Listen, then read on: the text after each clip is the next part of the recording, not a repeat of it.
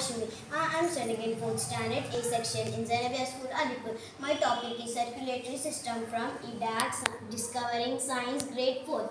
Open your palm and place it on the left side of your chest. Can you feel something? Open your palm and place it on the left side of your chest. Can you feel something tick? Yes. It's your heart. It is a small triangular organ the size of your fist. It carries out a very important function in our body. The heart pumps a red colored liquid called blood to all parts of the body.